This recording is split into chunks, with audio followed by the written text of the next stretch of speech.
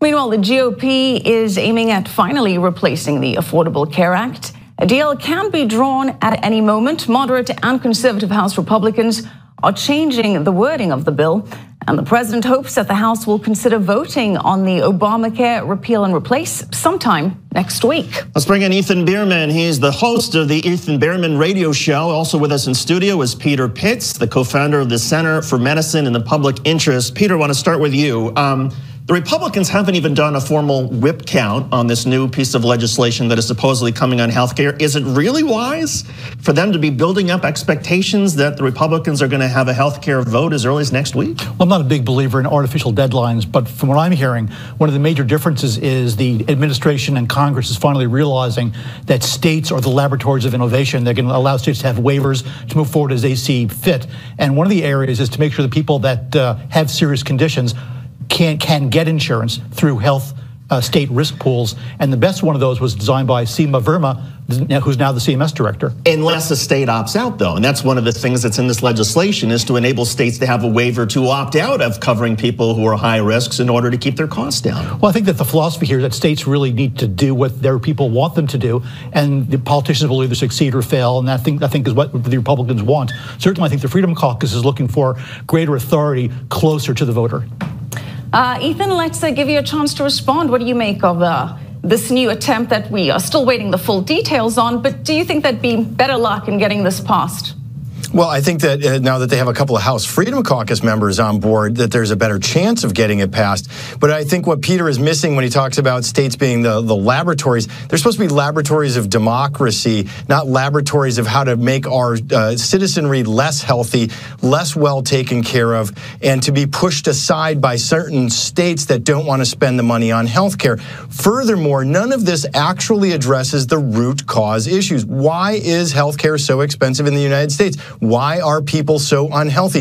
This is what we need to be focusing on, plus the fact that Big Pharma, which Peter knows so much about, continues to make all of their profits on the backs of Americans. We aren't talking about the cost side. Well, Peter, to Ethan's point, many Republican moderates are saying that the tax benefits are still not enough to help people afford this. What do you say to that? Well, it really depends on where they live and what the legislation actually says. We haven't actually seen legislation. I think it's important to recognize, though, that something we're not talking about that is crucial here, that Ethan and I have talked about in the past, is that people have to take personal responsibility for health care. Nowhere in this legislation is anybody talking about the value of diet and exercise and personal responsibility as far as that goes. We're talking about people getting sick and then treating them. We have to move from a system that treats acute care to one that gets people well so they don't get sick in the first place. What about Ethan's point about pharmaceuticals? Don't they bear some responsibility in rising costs? It's an ecosystem. Pharmaceuticals represent 11 cents on the healthcare dollar, so I think you have to take it in perspective. But it's also right that the rest of the world is really doing a fair bit of free riding on research and development that the U.S. taxpayer is paying for. Ethan, what about the argument that you've lost perspective? Lost perspective? No, I don't think so at all. I didn't say that. I did. But no, I mean, pharmaceuticals are a big part of this. And part of the reason I say that, even if it's 11 cents on the dollar, when we're talking about almost 20% of our GDP, you're talking about a lot of dollars that you can save 11 cents on here. Because what has happened in the United States is there is a death grip by the part of both the physicians and Big Pharma trying to control how we access health in the United States. Other countries are moving past that, moving in ways that are much more progressive to actually help people. We are stuck in a system that is now 100 years old, and we are allowing those people to continue to make the money on the back of unhealthy Americans. That's what we're talking about here. Well, Ethan, what about Peter's point that it's because of the drug prices in the U.S. that the rest of the world is able to have them so cheaply, because in the US you're forced to pay so much for them, and that's keeping these companies in business and innovating?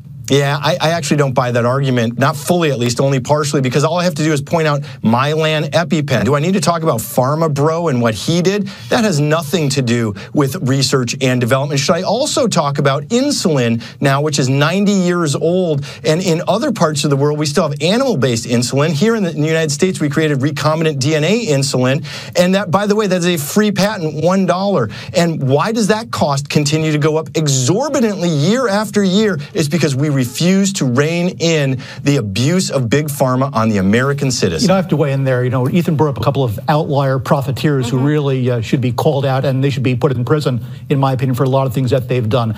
The majority of the big companies that really pour the billions of dollars into research and development are doing the right thing. So to compare outlier profiteers with what's really going on in the mainstream is misleading and takes their eye off the prize. Ethan, regarding the politics, is it very smart for Democrats to continue to sit on the sidelines, or should they get a little bit more involved and offer some plans of their own to fix Obamacare on the chance that maybe Republicans need their help to get this passed? I would actually like to see some Democrats start to get involved in the process. We see that the Republicans are not able to fully come together. I actually don't believe that this will pass next week. And if that's the case, this is the opportunity for Democrats to step up and say, look, we like the Affordable Care Act. We like what it did. It always needed changes these last few years. Let's offer some suggestions on changes that would actually improve the Affordable Care Act instead of just sitting back and letting it actually get hurt so badly, because President Trump has talked about stopping the insurance subsidies. This will be exceptionally damaging to the American people. It's actually time for the Democrats to step up now.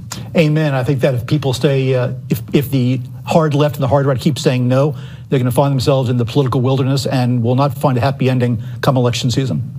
Well, Peter, one of the issues has been cuts to Medicaid, and some of the moderates are saying that this new bill does not address that, this new act. What can be done then?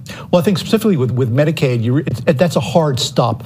When it comes to healthcare reform, it doesn't mean spending a lot less. It means spending what we're spending now more appropriately. And I think if people get caught on having this cost less, they're going to be very disappointed. Healthcare is not inexpensive. It's what people need. Ultimately, it lowers national costs when people are healthy. But if you're looking to spend less to provide more, that's just a fantasy. Ethan, we'll give you the last word.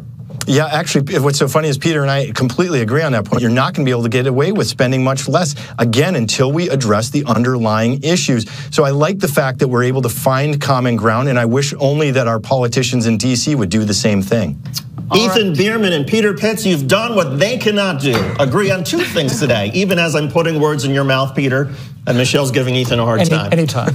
Okay. Thank you. Thank you both. Straight ahead, there's a bigger emphasis